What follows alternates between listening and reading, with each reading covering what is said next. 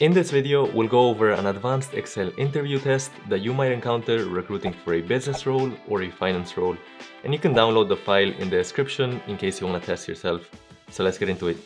There's a total of 3 questions and they're gonna get progressively harder, so make sure you stick around until the end. For now, let's get started with Q1. And under the instructions, it says to calculate net operating income and create a dynamic model that updates based on the holding period of 2 to 10 years. And it also says to assume no sales proceeds at the end of the holding period. So once you sell the asset, we're assuming you're not gonna make anything off it. And here's the different assumptions that we've got: the rental income growth rate and all of these, which seem to be just a percentage of the revenue. So they're all the expenses. Down over here, we have everything we need to get to the net operating income towards the bottom. This question is probably for a real estate asset manager or something like that based on the terminology. Net operating income is simply the revenue of a property minus any operating expenses that you might have. So first, to make the model dynamic, let's go ahead and create a drop-down list over here for the holding period. For that, we can go to Alt-A-VV. That's gonna give us the data validation. We wanna create a list, and that list source is gonna be the 2 to 10 year period that we've got specified under the instructions. So let's go ahead and do that, press OK. From there, we can see that we've got a drop-down, and let's say we leave it at 5 years for now. From there, let's go ahead and start working on the rental income. And so we've got the growth rate out here, so that means that we need to grow it by that much. That being said, we need to be wary of the holding period. So if we hold this asset for a 5-year period, anything after that, there's obviously not gonna be any rental income because we won't have it anymore. And so we need to create a condition that's gonna say that.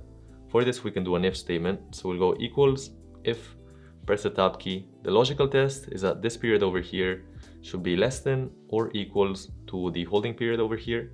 Make sure we press the F4 key, press the comma key, and from there, if the value is true, if that is indeed the case, then we wanna try grow this period. So we wanna grow it by this, multiply that by brackets 1 plus the growth rate, which is gonna be up over here. Press the F4 key there, close the brackets, and then if the value is false, meaning that if you've already sold a property, then there's no rental income to be made. So we'll just put a 0 in there and hit enter.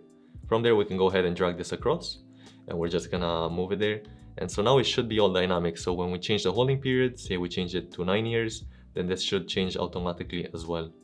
Now let's work on the other line items to reach the net operating income.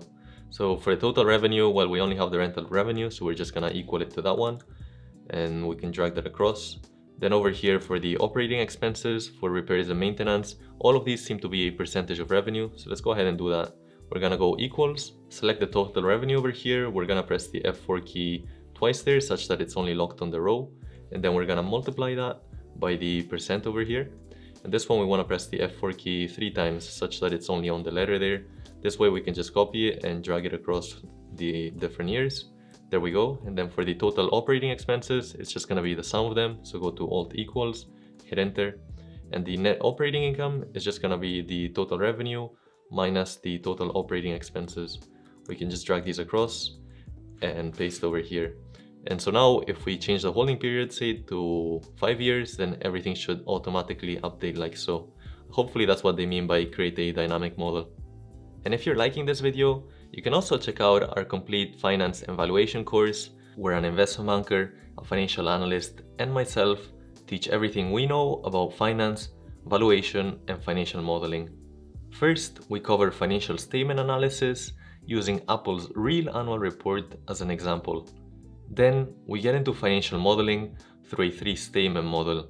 After that, we begin the valuation phase, where you learn to do a discounted cash flow, a comparable company's valuation, and a present transactions valuation on Adobe, looking at their real financial statements to eventually derive a valuation range.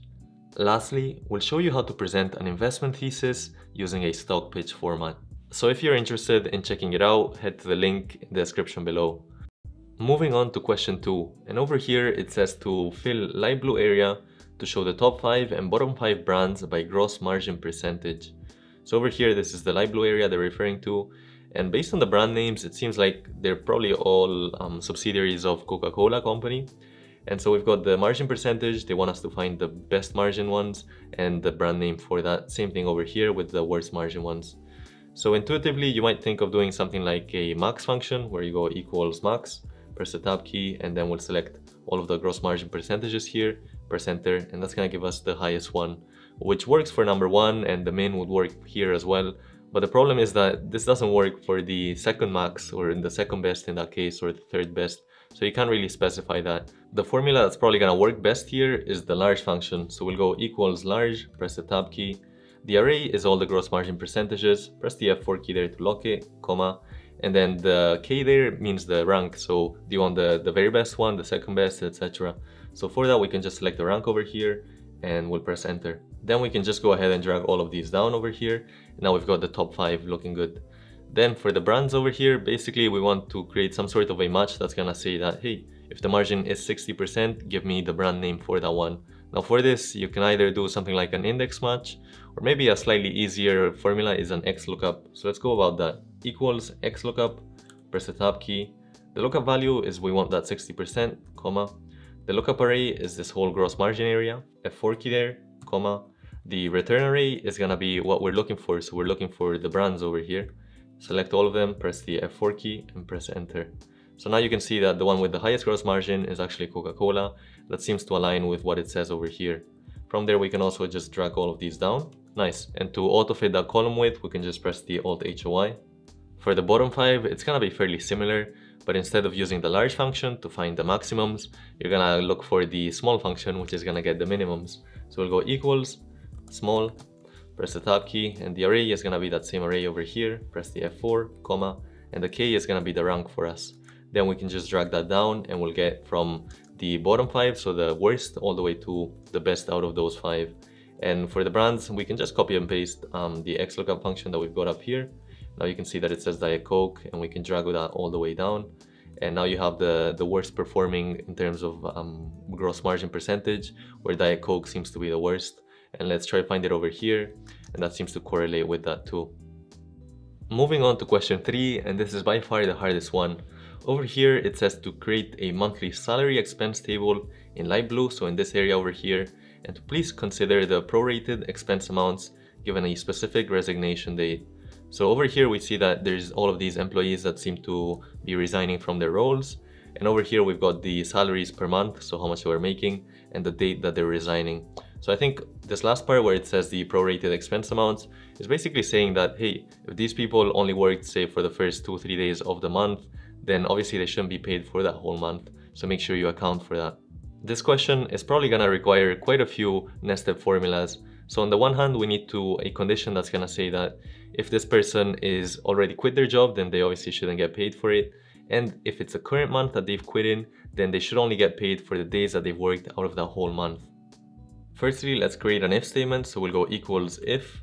The logical test is that this month up here, we just care about the month. We don't really want to know the date or the year. So we'll just put the month function there, press the F4 key twice there, then close the brackets, is less than or equals to the resignation month.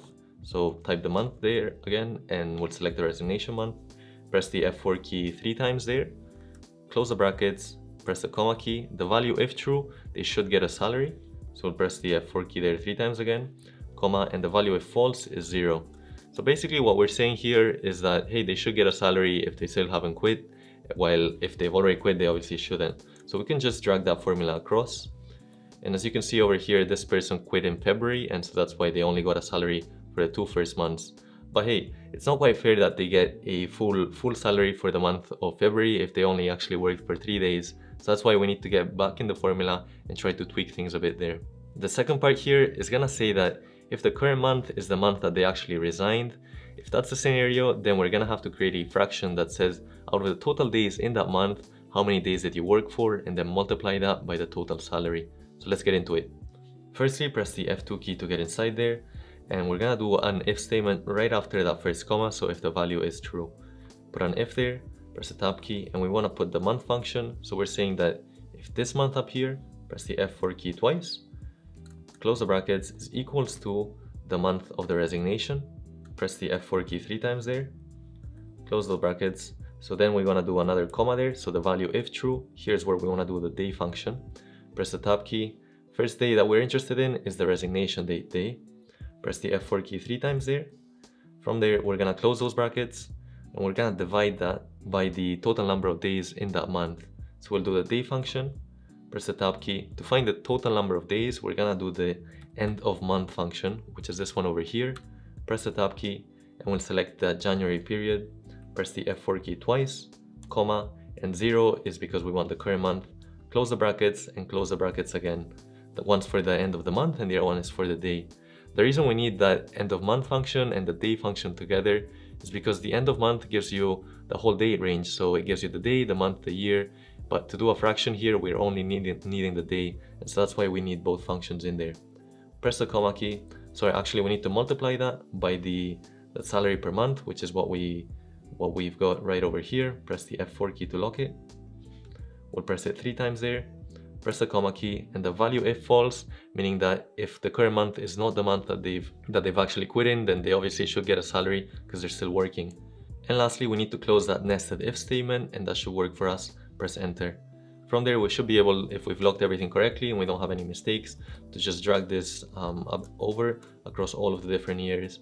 And just as a sanity check, I guess, over here, this person only worked for 3 days, so obviously their salary is very small. While say down over here, this person worked for 29 days, so their salary should be pretty much almost equal to their full salary per month, as it seems to be the case here. So it seems like everything looked correctly. Now I realized the last function was quite long and it wasn't particularly easy to do. Generally, if you want to make it a bit easier for yourself, you would split it. So you would do one if statement first, then do a second one somewhere else, and so on. That way it's a bit easier for you to read what's going on. That being said, let me know in the comments if you have any other solutions to that function. I'd be interested to hear about that. Also, make sure they're on Excel and not on a different platform, which is obviously a lot easier to do. Check out the link over here if you want to find out more about our course, or this video over here if you want to learn about Excel shortcuts, or this other video over here if you want to learn about company valuation on Excel. That's all for this video. Hit that like, hit that subscribe, and I'll catch you in the next one.